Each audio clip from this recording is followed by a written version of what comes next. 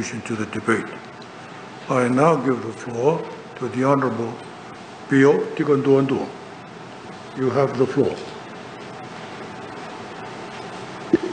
Yeah. Thank you, Honourable Speaker. Honourable Speaker, I rise to make my contribution on the current debate before the House on the bills in questions that have already been outlined by the Honourable Attorney General. But at the outset, first of all, Honourable Speaker, I would like to support the declarations and the statements that have been just made by the Honourable Rofli Petuisawau with regards to the land at Ndanarau in terms of the land swap that government continues to harp about. Honourable Speaker, I'm not going to try to dwell into its particulars. However, it is significant to understand, within the context of the debate, particularly on Bill 17, is to understand how the government at the time spoke to the landowners with regards to their lands, the risks that it took, and of course the benefits that it would make them. It is not essentially just about alienation as the government is harping about today, as being the negativity of it. Obviously, from the goodwill of the landowners, after consulting with the government, they have benefited tremendously from that. And not only them, the Vanua of Nandi, but the whole of Fiji and the tourism industry today. Now, they should be in accolades of the decisions of the government at the time, because of that good decision, that was a good investment that has helped Fiji today. So that, Speaker, I must add, is the benefit of consultation with landowners with regard to the benefits, not only the benefits, but how it affects them. Unbelievable. Secondly, Honourable Speaker, I want to comment on some comments made earlier by the Honourable Koya. On his attack of the alternative view, the alternative interpretations of Bill 17 that have been made by very, very credible lawyers and credible law firms, lawyers that are actually doing the job right now, that are dealing with mortgages, they are dealing with pledges, that are dealing with caveats. With regards to Itoke Land Trust Board and their processes. Now they're all saying that they are happy with it. There is absolutely no need, to bring up a law that regulates this, because it's already working well enough. It's just a matter of making sure that the processes are improved. Now, Honourable Speaker, I am also one of those the members of Parliament that are currently being questioned by police with regards to this bill. And in particular, it calls into question my responsibility and my calling as a member of Parliament, representing not only Tailevu or Northland for that matter, but the whole of Fiji, with regards to matters of the law and lawmaking in this House. And in that respect, I have put out a video which is now the subject of that investigation. Now, Honourable Speaker, let me just reiterate the position of the National Federation Party.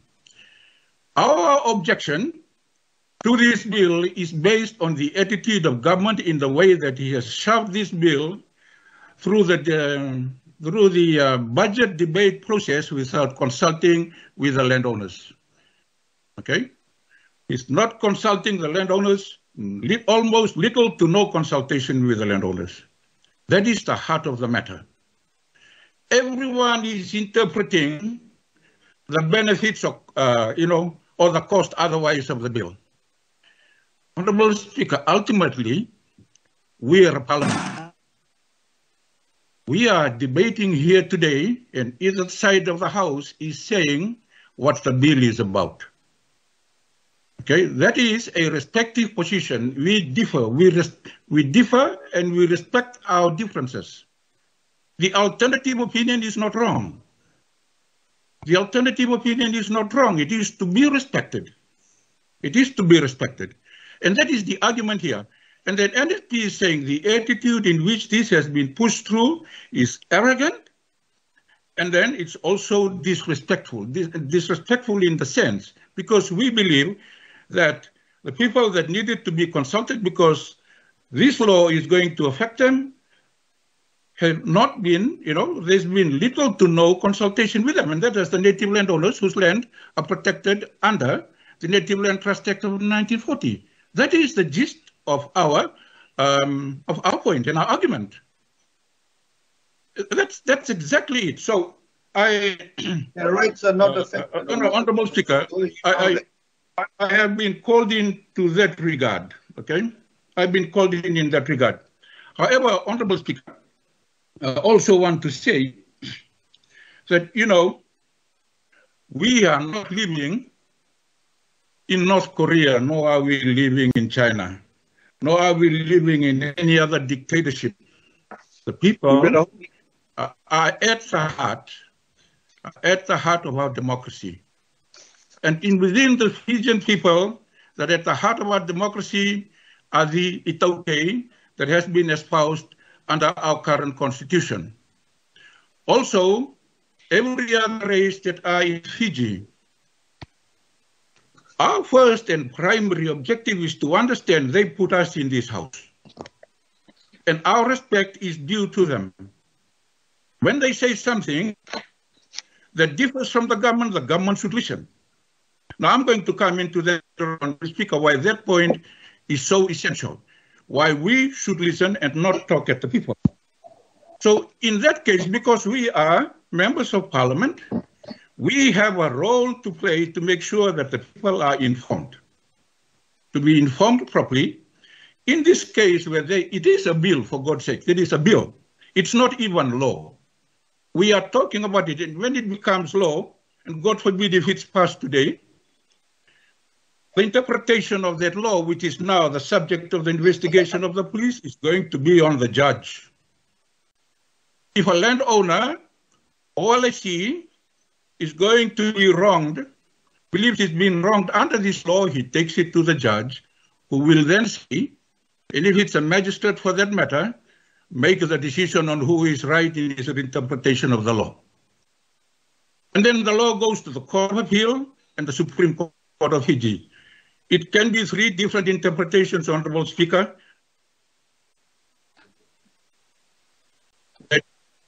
Now, we are here only in the consultation stage. We are debating over it. So what is the harm of talking and consulting with the people when that is espoused in the very democracy and in the standing orders of this House? And the Honorable Leader of the Opposition, earlier on when he spoke about Standing Order 51. There's almost been no, sometimes we sit there in the House or here whether we should be objecting or not, because it just continues to flood the House. To shove things through without proper consultation, and in this manner, in the same manner in which this law has been pushed, without consultation, it at least go before the Standing Committee, go out to the House and talk about it. And understanding Order 51, they can at least limit it to 3 months, if it is supposed to be consequential to the debate. But no, this is the heart of the contention on this matter, Mr. Speaker. It is about respect. Most of the Tauke landowners, right now, as the honorable members have said, we are not the Tauke landowners when Ratuskuna had initiated the Tauke Land Trust Board. They are landowners who are PhD qualified, master's degree, the whole academic achievement. They can think freely. They do not need to be told what is good for them. What we owe them is to consult them, speak. You have the numbers ultimately at the end, but speak to them. What do you need to make this such authoritative and a dictatorial imposition using the law understanding Order 51? This is my question. It is making an issue of a non-issue. I've been schooled in the military in terms of or negotiation. Okay, I'll be standing on the checkpoint, and then, an armed element comes trying to take a whole lock of AK-47 across to the other side. And my initial thing is to understand, as I've been schooled, if his problem is small, you keep it small. If it is big, you make it small. Here we make a problem of what is not supposed to be a problem.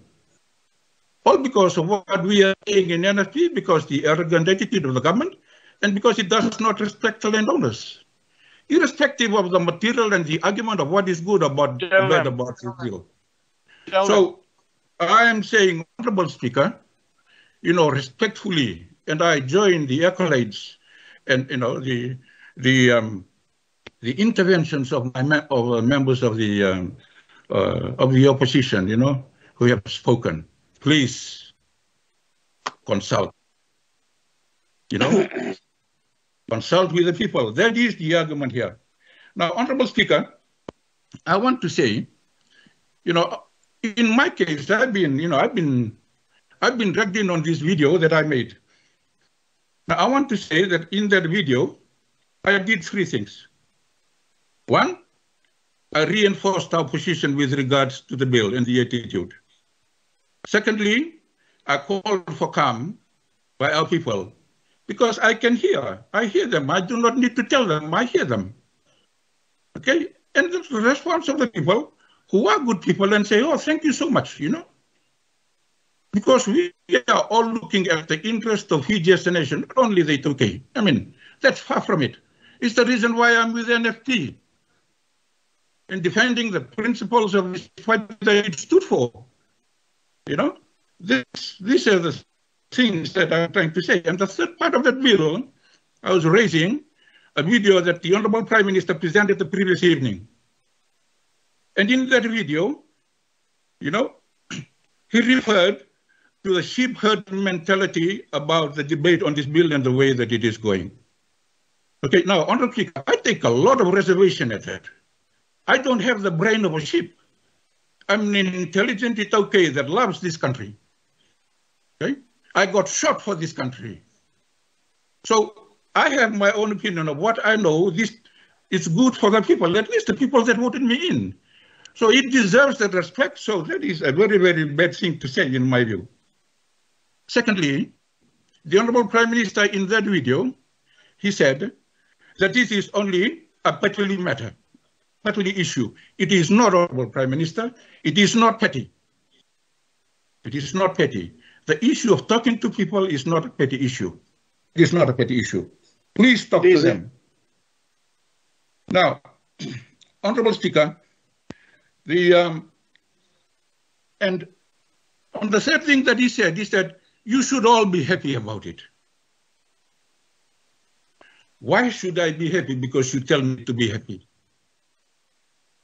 On whose opinion who's telling the Honorable Prime Minister that I should be happy? Obviously not referring to because you don't know what you're talking about. That's the problem. I doubt that very much anyway. But what I'm saying, Honorable Speaker, please do not talk at people. There is enough imposition already. There is enough imposition of this already. Please talk to the people.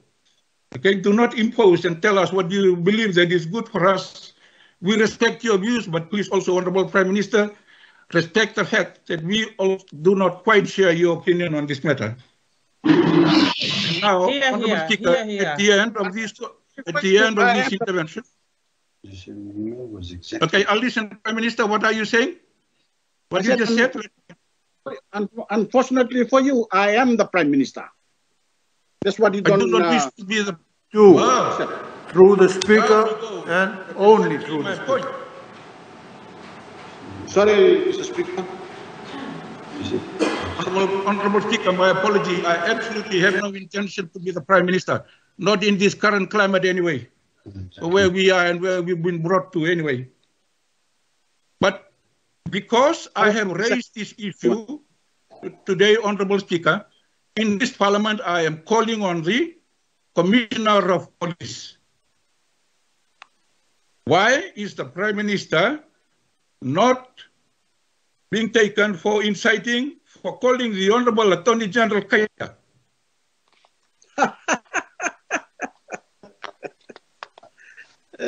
You're right. That's how you guys right.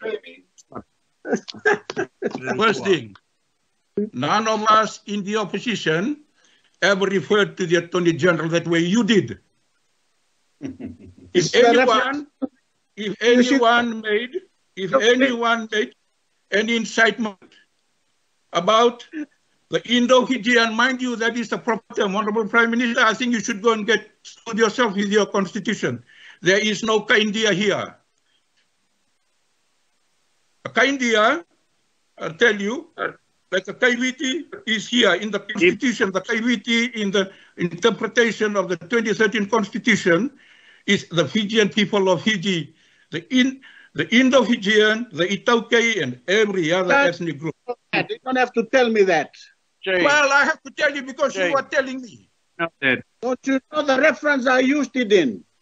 Well, that's my interpretation. See, that's the difference. They're obviously got a wrong interpretation. You're listening to the wrong lawyer. It's about, we are being charged because we interpret this thing wrongly. you're using the wrong lawyer. But anyway, Honorable, let me conclude here. Let me say this once and for all. I asked the Commissioner of Police, you must investigate the Prime Minister in that video because, in my opinion, it is inciting. That's why I called for calm in my video. Does not count. And then, I want to say, Honorable Speaker, I do not support this bill. Thank you. Yes, I respect there are many intelligent Indo-Fijians in this state. We owe them a lot for how Fiji has come to where we are. Why are you talking about ethnicity now?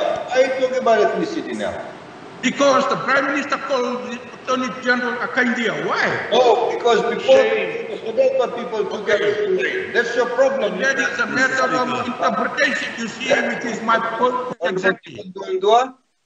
You are obsequious. That is the point here. That's your problem. Well, your problem, you're reading this thing all wrong, and that's why you need to consult with the people. Everything goes for you, anything in politics. No, it's not, Honorable Attorney General, it doesn't. Please respect at least what the people are saying and hear them out. And I'm imploring you and the Honorable Prime Minister, please. We're right, in a few hours, this bill is going to go through for voting. Yes, I've spoken strongly, then that's my role as a member of Parliament to speak for the people who have put into the House. It's a thankless job, mind you.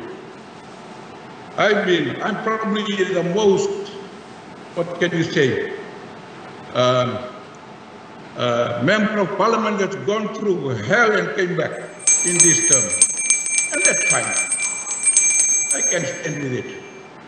But I'm saying, allow us the opportunity to do our job. The people are saying, the people are of goodwill. They've aired their views, they don't care about this matter. Please listen to them. And I ask, please let's consult again on this bill. The Honorable Attorney General can bring it in under another standing order 50 that would allow a time that we talk about this before it's brought back into the House. It's a very simple matter in my view. I think the Honorable Speaker, I apologize. People making this bad, but you're making things worse. Who's that? I can't tell who's saying. Order. I thank the Honorable Speaker and I thank you for this time. I do not support Bill number 17 of 2021. Thank you. I thank the Honourable Member for his contribution to the debate. I now give the floor to the Honourable Adilitian Gioni Barat. You have the